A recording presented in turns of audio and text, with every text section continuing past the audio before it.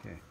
This video is to demonstrate how to set the transfer from the spool chain to the plastic egg conveying chain. This has not been tested yet, so we'll see how we did. Not very well.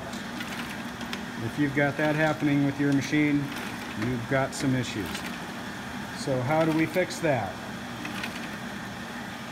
Well, what we do is we work on the relationship between these two chains by adjusting this sprocket, the timing sprocket, and we will also make sure the location of our plastic triangle is where it needs to be, and also talk about the aluminum transfer. So to begin with, we will take the timing chain off.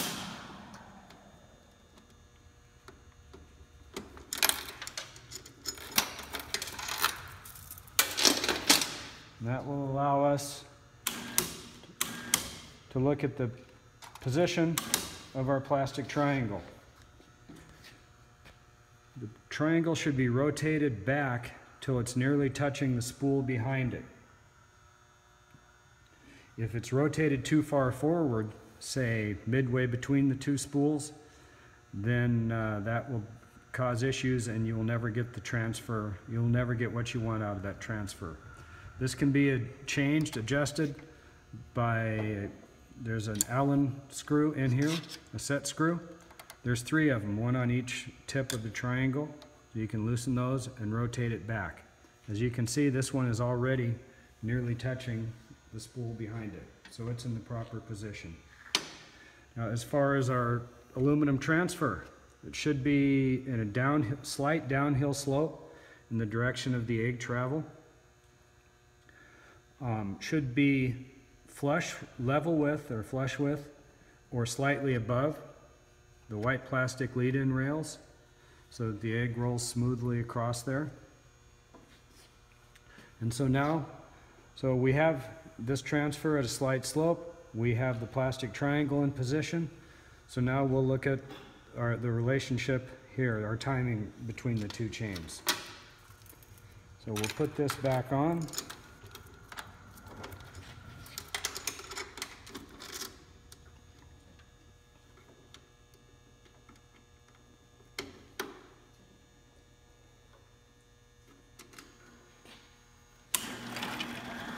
Turn the machine on. Okay, as you can see, our timing still needs to be worked on. The egg is hitting the fingers, so it's not even rolling all the way across.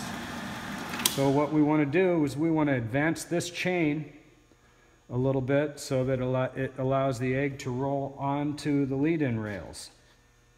So we will go back to our timing chain here.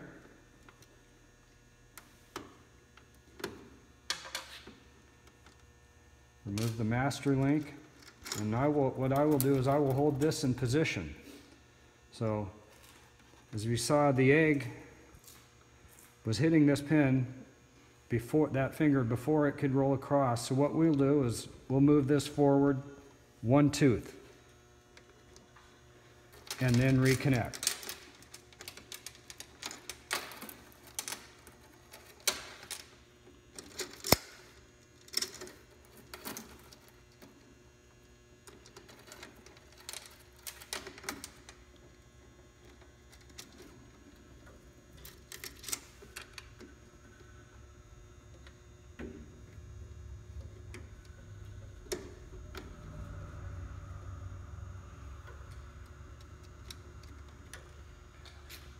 Turn this on and then try it again.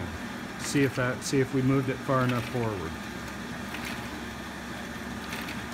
Okay, as you can see now, the egg rolls onto the rails smoothly, and it is well onto the rail before the fingers come up behind it, which is what we're looking for in the transfer. That allows the egg to go across smoothly, and it makes it easy to keep distance between the eggs, regardless of the size.